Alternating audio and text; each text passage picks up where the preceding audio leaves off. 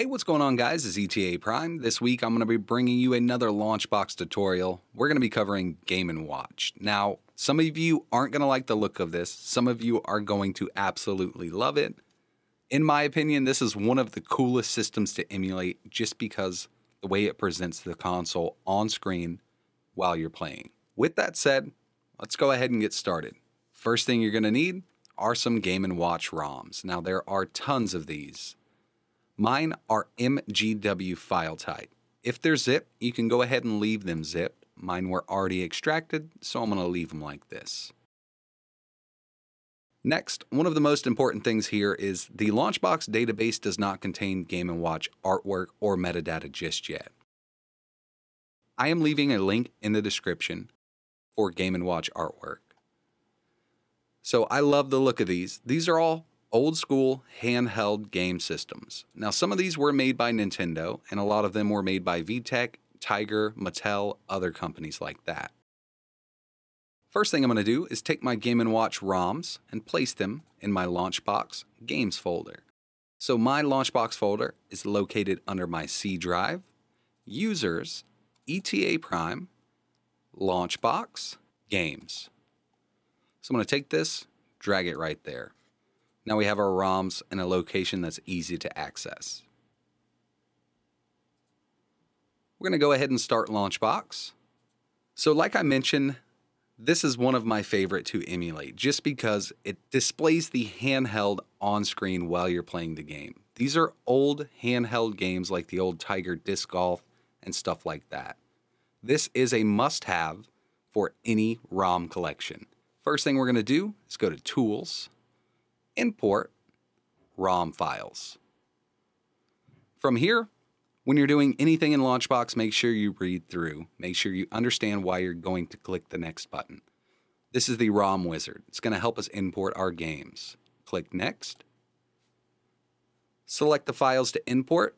You can either add the full Game & Watch folder or just add single files. I'm going to go with Add Folder. From here, you need to navigate to your LaunchBox directory where you dropped your game. So mine's under C drive, ETA Prime, LaunchBox, Games, Game & Watch. Click OK. And we're going to click Next. Platform for imported ROMs. Now there is a Nintendo Game & Watch section in here, but a lot of these games are not the Nintendo Game & Watch games. These are mostly handheld. So I'm going to create a new platform here. I'm going to call it Game & Watch.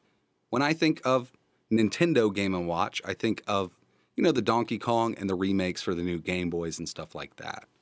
So I want to create a new platform, and I'm just going to call it Game & Watch.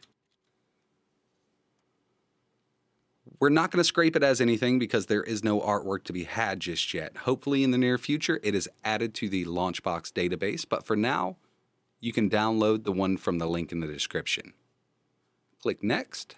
From here, we need to choose an emulator. We're going to be using RetroArch. We're going to use a core called Handheld Electronics. If you haven't set up RetroArch yet, Brad and Jason have made really awesome videos. I'm going to leave links down below, so go ahead and get that set up. As soon as you have RetroArch set up on your PC within LaunchBox, come on back and finish this up.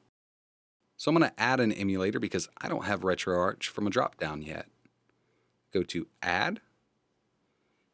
Emulator name. We can go to the drop-down menu and scroll down till we see RetroArch. Emulator application path. Browse to where you have placed your RetroArch folder. Mine's C drive, Users, ETA Prime, LaunchBox, Emulators, RetroArch. Scroll to the bottom and you should see your RetroArch.exe. This is the application path. Double click. Now we need to hit up the associated platforms. We're going to create a new one here. There are several in here, but we don't have any Game & Watch. So associated platform at the very bottom here, we're going to name it Game & Watch.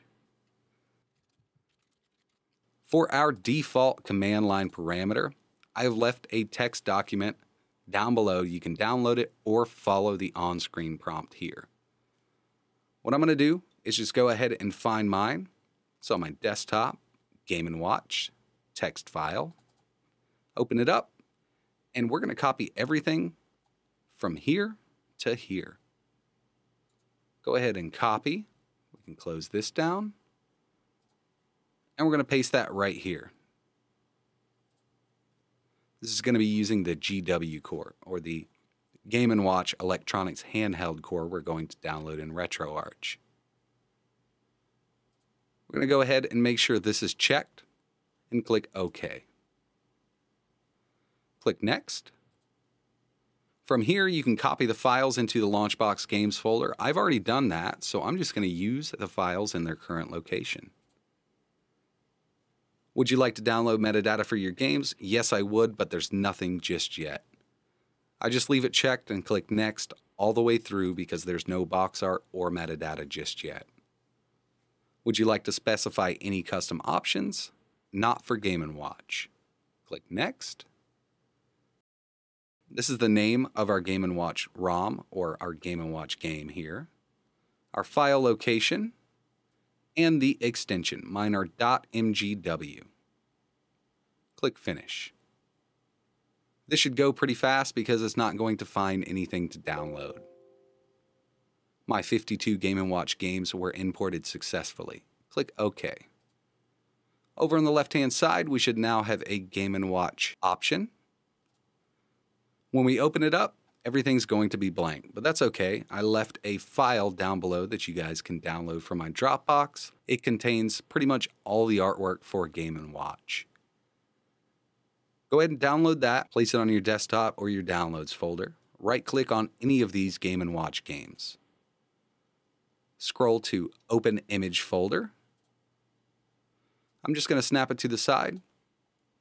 Now you want to make sure you're in your LaunchBox, Images, Game & Watch, Box Front. I'm going to find that file that I downloaded, open my desktop in a new window, Game & Watch Art. I'm just going to copy everything from in here. You can press Ctrl-A or just drag everything. Now I want to copy these. I'm going to paste them right in here. Game & Watch, Box Front. We're going to close these windows down. From the top, go to Tools, Refresh All Images. And there you have it. We now have the handheld, or the console, whatever you want to call it, listed here. Now, I love the way this looks. And I love the way it looks in big box mode using cover flow. It just looks amazing with this artwork. One last thing before we can start a game. Choose any one of your Game & Watch games. Go ahead and right-click on it, and we're going to open RetroArch. We need to download that GW core. From here, we're going to scroll down to Online Updater, press Enter, or use your controller. Core Updater. Scroll down. Handheld Electronic GW. Press Enter. This is the core we're going to be using.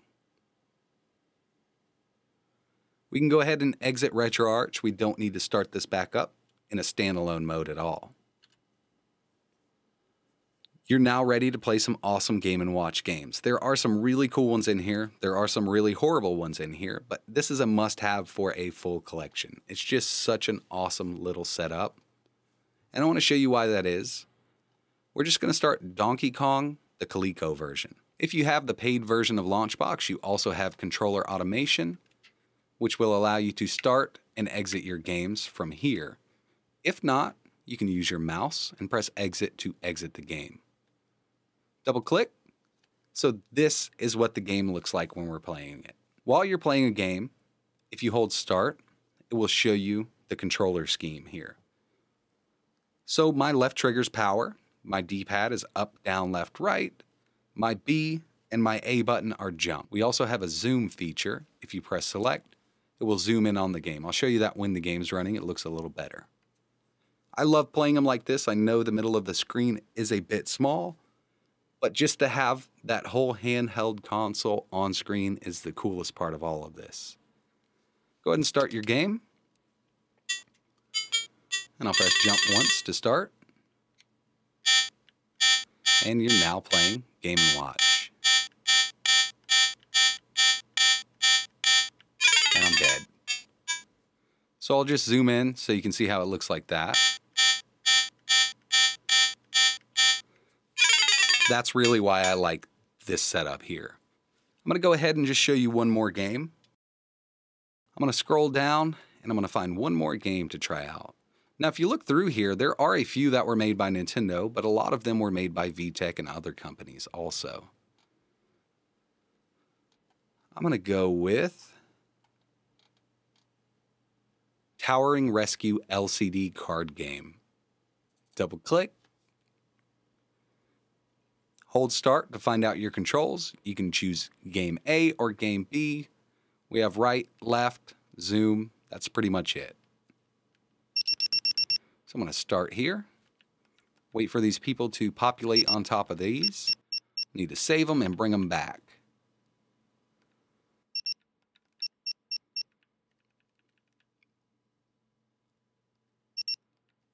These games, to me, are actually fun to play.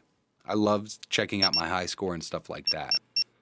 Most of all, it's to show off to your friends. I just love the way this looks. Now, some people aren't going to like it, but I know a lot of you are going to really dig this setup. Go ahead and escape. So you are now done. You're ready to play your Game & Watch games from LaunchBox using RetroArch. Before I get out of here, I just want to show you how this looks in big box mode with this artwork and the cover flow system. So I'm going to start big box mode. Visualizing big box. And I'm going to scroll on over to Game & Watch. So there you have it. So I love the way this looks with the cover flow system. Now there's no information about the game, but if you try the game, you're going to completely understand how to play it, or maybe you won't. There's some games that I just gave up on because I couldn't figure out exactly what I was doing on this tiny screen.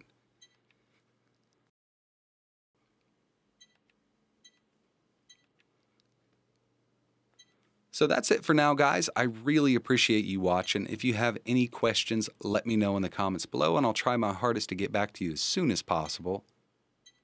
If you have any requests, let us know in the comments, and we'll get something made up for you. Now, there's a few things that I've been working on lately, and they should be out very shortly. I kind of wanted to get this out of the way because this is one of my favorite to show off to friends. Like always, thanks for watching.